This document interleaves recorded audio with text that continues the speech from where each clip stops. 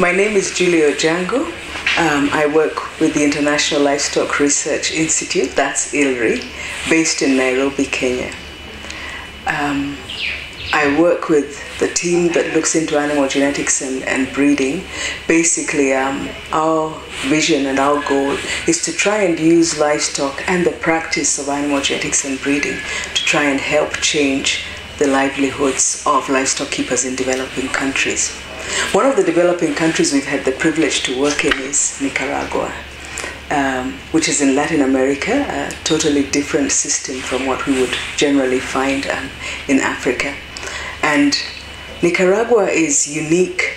They keep animals both for milk and meat products because they produce both milk and meat for export to American countries, but also some to the United States of America. Nicaragua is a developing country in terms of the livelihoods or the incomes for their farmers are really still low, but livestock does contribute significantly to their national economy. In Nicaragua, we found that there were a lot of livestock keepers that own smaller land sizes with herd sizes of less than 25 animals. That's between 10 and 25 animals. And these are the livestock keepers that we felt would be important to help target to change their livelihoods. As part of the livestock and fish strategy, the objective was how do we use genetics to help change the way in which the breeds that the farmers are keeping will produce products for their lives. But because we didn't have a lot of information on Nicaragua, we had to begin by trying to understand the environments and the systems that we were working in. Following the baseline, we immediately realized that almost all the smallholder farmers kept a bull. And the other thing was, there was not one single breed type that you would say this is the main breed type being kept by the farmers, but they had a variety of crosses, not really purebreds, but crosses. Most of the crosses were crosses to Brahman, but you had like brown Swiss crosses, Jersey crosses, Holstein crosses, and that immediately raised a lot of questions as to why and what happened. So following the baseline, we decided let's go back to the communities and talk with them and try and learn from them and see what influences their practices and what would they need to do or what would they try to change if they were asked to change. From experiences elsewhere, the best way to get farmers to give you information is using their animals. So we organized for the group discussion to be held on a farmer's farm. So, and we requested them to get a farmer who had enough animals of the different variety and to try and see if we could actually at the same time give feedback and have training on the choice and selection of different breed types. What struck us immediately, we went for the follow-up or the feedback workshop, is that it's mainly men who attended. Within the whole group, there was only one woman who came. And her peculiarity was she was already an extension worker. So she was an extension worker as well as a livestock keeper. And that was the only thing that made her feel free to come and sit among the men to talk. But otherwise, all the other participants were men. But the farmer's wife and his children were available to prepare the meals and cook for the group that came.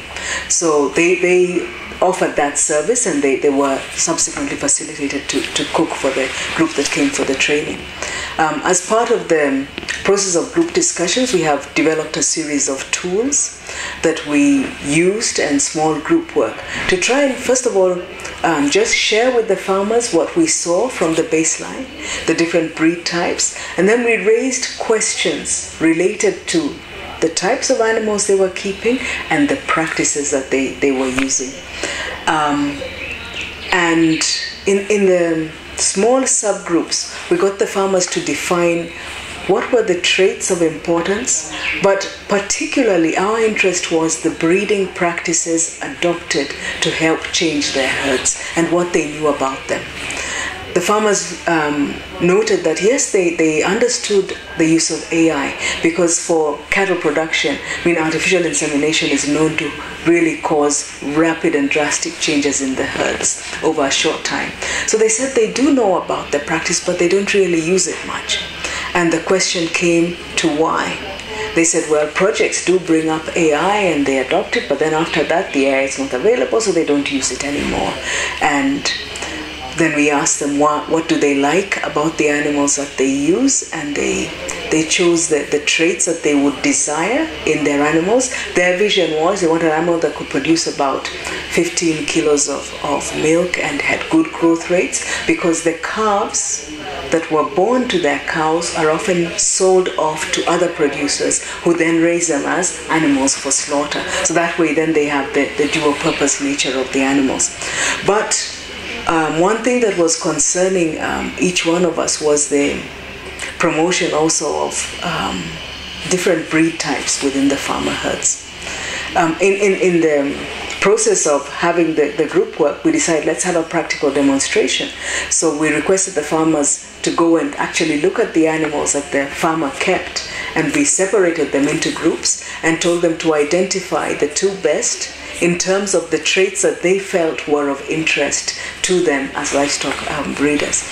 And it was very interesting, because when the farmers selected the cows physically, at the end of the day, when we asked them why they selected the cows, and then we brought up what they had listed in the discussion, it turned out that there were kind of two different lines along which they were selecting, because they selected the live animals based on the color and the physical appearance externally of the animals, without looking at the other characteristics, without looking at did the animal have any records or information on them, without looking at any historical background on the animals. And yet, during the group discussions, these are the things that they had said would guide their choices of which animals they would use.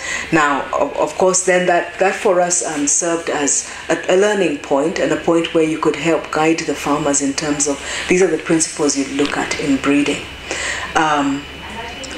So following the discussions, we would go back to plenary sessions, but because the whole morning and day's activities had been quite busy, we took a break and decided let's have some refreshment and some lunch. As facilitators, we were given good treatment and were asked, please come and sit in a separate room.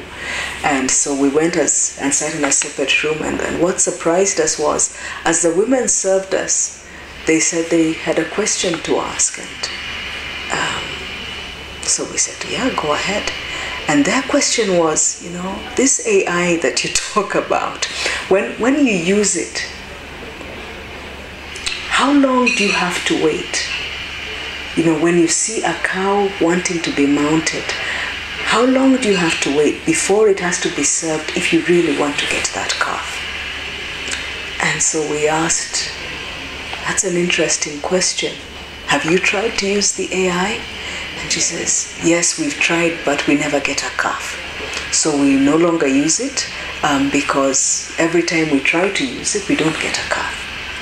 And so we asked, what's the process when you try to use the AI? She says, when I see the animal in heat, then I tell my husband. But normally he waits until the following morning, and then he sends for the AI technician. And we laughed and said, by then it is too late because the animal has probably cycled and lost the cycle. She says, yes. In fact, normally I then push it beside the bull or near the neighbor's bull, and I'll get the calf that I need. But the next question was, where can I get information on what to do?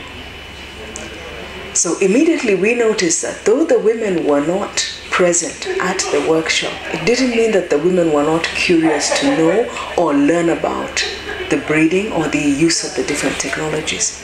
But it also didn't mean that the women didn't want to use them. It's just they didn't have the knowledge required. So we requested our partners on the ground, do you think we could try and have a workshop where you just target or bring the women together and try and find them? And this was possible, and it was arranged. And when the women were asked, what training do you think we should try and organize for you?